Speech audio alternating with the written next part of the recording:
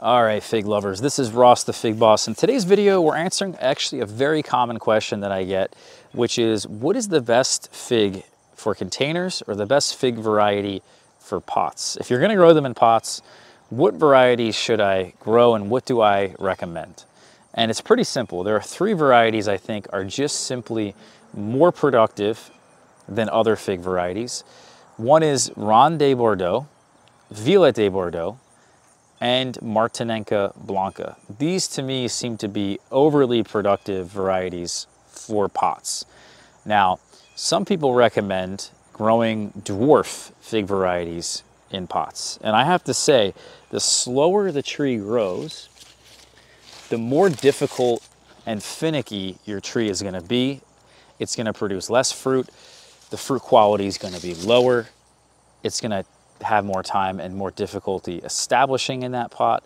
So the best thing actually is to grow a faster growing fig variety. And all of the fig varieties back here that I have in pots on this property grow faster and will produce a lot of high quality fruit because of that. They're just, I think, better suited. So the idea that you want a dwarf fig variety, I think is just generally wrong. The only benefit a dwarf fig variety has over a faster growing one is that you don't have to root prune it as often.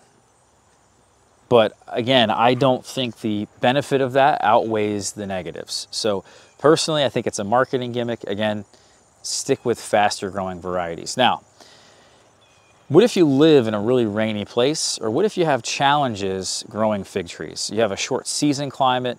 Maybe you want to focus on the breba crop. Maybe you want an early ripening variety. Maybe you need something that's rain resistant, humidity resistant, rain resistant, all that good stuff. Well, then you have to choose a specific variety. And I would focus on the varieties meant for those places. Because although Ronde de Bordeaux ripens early, it's not very rain resistant. So it can do really good in those short season climates.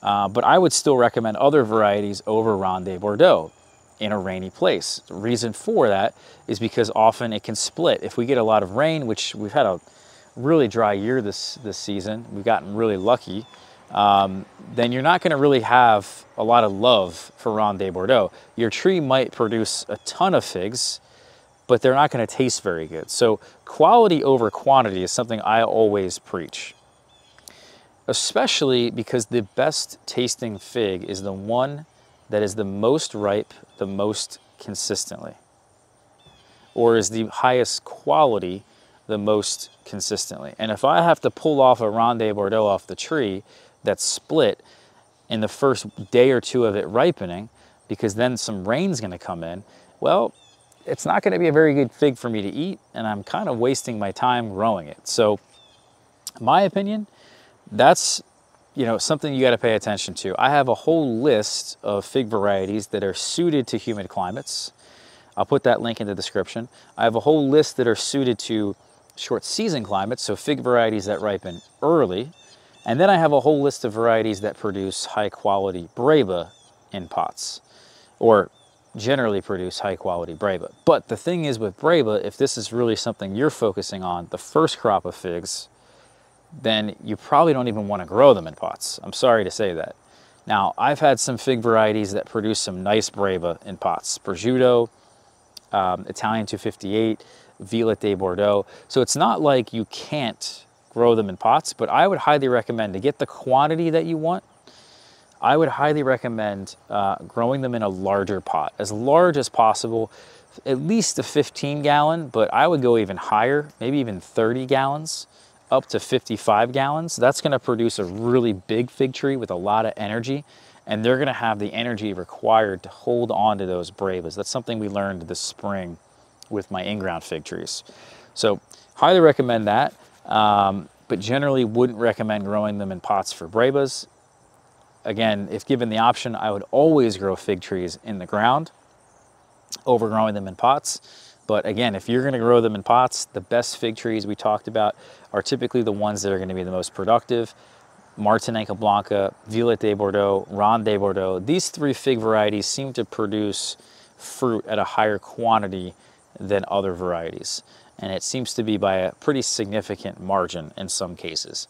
And of course, if you want quality and you want to focus on quality over quantity, you have to just choose the right variety specific for your climate. You live somewhere hot and dry, focus on the ones that taste the best. To me, that's better than growing a bunch of Ronde de Bordeaux that maybe are, well, they do taste great, so I can't say that they don't taste good. But certainly if I had the option, I'd grow, you know, something like this, which is a Col de Dame over here, over a Ronde de Bordeaux in a place like Southern California or West Texas or Arizona. So I'll put the link to all these places that you might be growing figs in, and you can find out all the lists to the different places that you have and the different varieties in the description. Thanks for watching this one, guys. We'll see you for the next video. Hit the like button for me, hit the subscribe button, and have a good one.